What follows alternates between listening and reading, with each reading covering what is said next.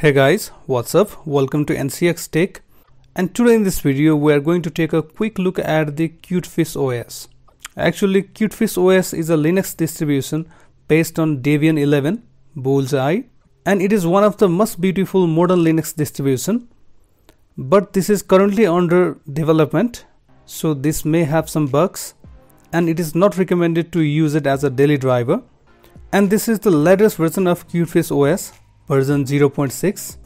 So there you can see the clean design, the top bar and the dock at the bottom make it look like MACOS. So in the top panel there we have time and then sound and power settings.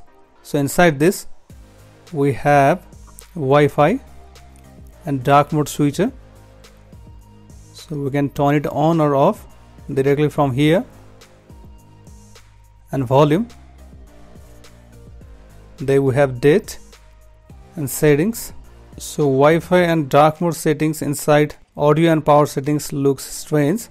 So as I told you, this is currently under development, so I hope this will get fixed. And there we have input method.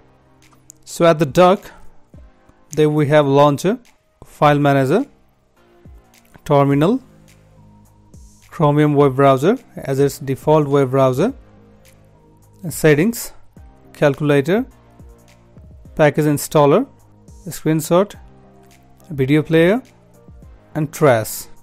So first I'm going to check system resource uses in a fresh boot. So for this let me open terminal and then type as top whether or not it's installed. So it's not installed, so let me install this. Sudo apt install as top. So it's now installed, so let me run it as top. So on a fresh boot the RAM usage is 770 MB out of 2 GB, and this is a little higher than I expected. So let me close this. So let's check other informations simply by running neofetch.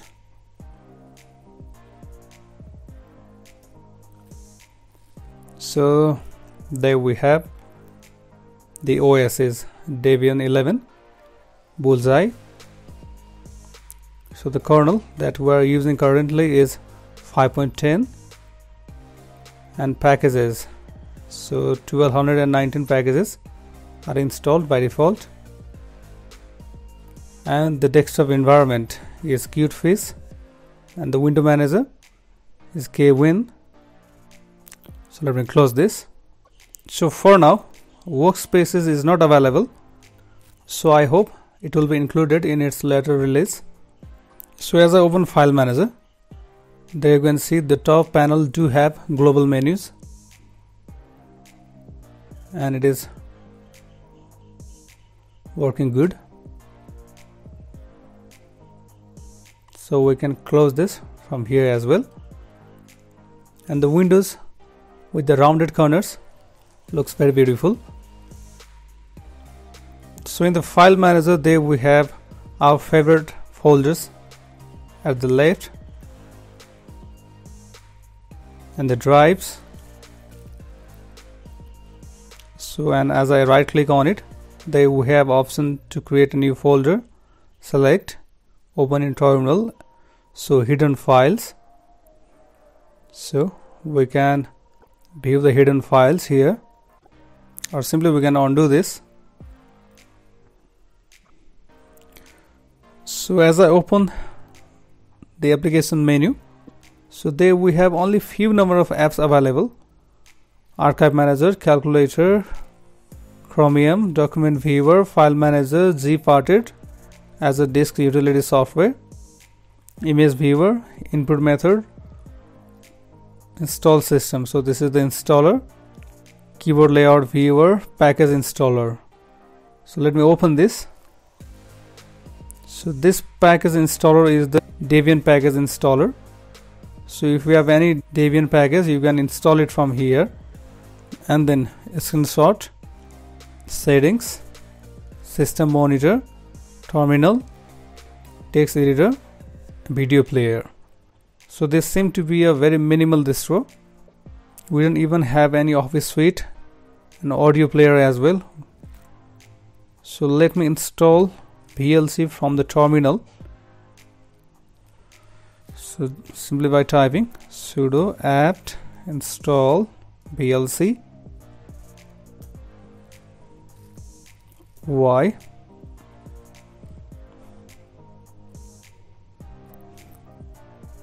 Okay, so it's now installed. So there we have VLC media player. So we can make it the default audio or video player. And also the global menu is working properly with VLC media player. And let me open settings. So there we have WLAN, Ethernet, Bluetooth, proxy, and display settings. So on the display there we have resolution, refresh rate, rotation, and scaling. And under appearance there we have theme, light theme or dark theme. We can choose it from here. So if I apply dark theme, so this looks really nice.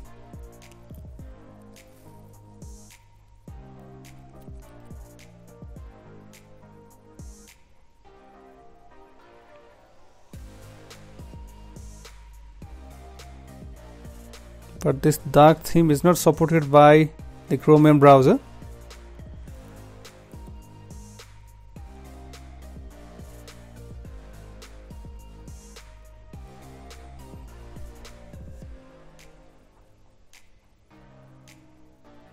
Also there we have option to dim the wallpaper in dark theme.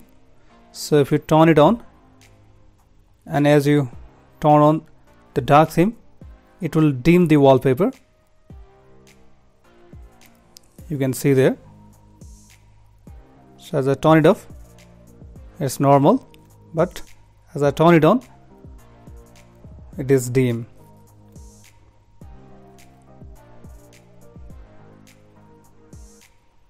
Also you can turn on or off the system effects.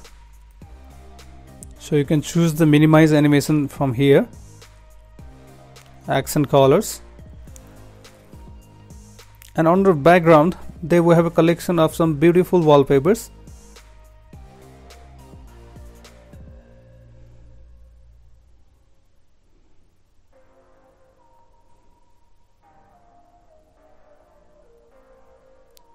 And also there we have a setting available for the dark. So first we have dark style,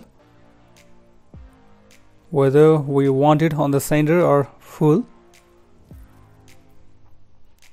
and its position on the screen, left, right or bottom, and the size of the dark. So small, medium, large, huge. So you can choose the size of the dock as well. So display mode, always show, always hide, or smart hide. So smart hide will actually hide the dock as it overlaps with any other window, like this.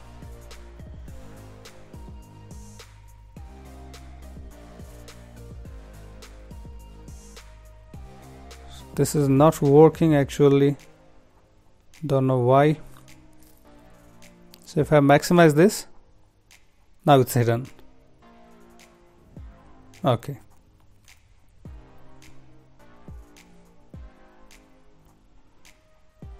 Also we have user settings, sound, mouse, time and date settings, language, power. So under power there we have two different options, power saver or performance mode. So if you are running on a battery power, so it's better you use power saver mode, otherwise you can choose performance mode. So overall, Cutefish OS is a visually stunning Linux distribution but since this is currently under development process, so we can't use it as a daily driver. And also this doesn't seem to be a complete Linux distribution, so I'm eagerly waiting for its stable release. And let me know your thoughts in the comment section. So I hope you enjoyed today's video, and if so, please like this video and please subscribe my channel. I always hope for your support. Thanks for watching. Have a nice time.